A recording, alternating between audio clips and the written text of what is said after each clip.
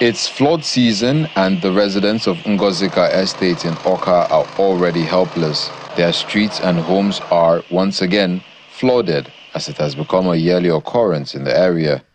Speak to us. The director. Residents say the flood issue are man-made, as some developers have blocked flood channels with structures. Like 2022, it was a terrible disaster, unprecedented, as some people have said. But we found out that after the camps and then the retreat, so much was said even at the National Assembly about what was going to be done by way of post-disaster intervention. Money was mentioned, other things were mentioned. But what we got at the end of the day were mere mechanisms. The United Nations Convention on the Rights of Persons with Disabilities require member nations to make persons with disability priority during disaster moments. That most of the holding centers, as you heard, we have 27 holding centers, and most of them are not, if not all, are not disability friendly. Over the years, flood has continued to deal deadly blows on the people of Anambra State in various local government areas. And while some are caused by environmental recklessness, others are due to proximity to riverine location.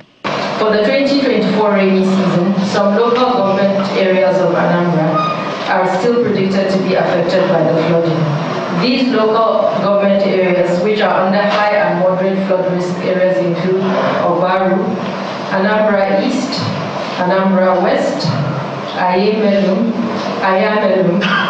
Idemili North, Onitsha North, Nnewi North, Idemili South, Onitsha South, Iliala, and Ekusigo. Flagging off the sensitization campaign on behalf of Governor Chukwuma Soludo, the Deputy Governor notes the efforts of the state government in providing succor to flood-affected areas. We simply put it as the short-term plan, the mid-term plan, and the long-term plan. The short-term plans are what we are doing now, which may simply be described in one swoop as emergency services. In the mid-term plans, emergency services plus some infrastructural interventions vis-a-vis building of embankments, even expanding our big gutters, keeping them clean all the time. This cuts across the first term plan and the second term plan. And then the final plan, which is the long-term plan, which will put a stop to this disaster, as it may be described, is putting up dams.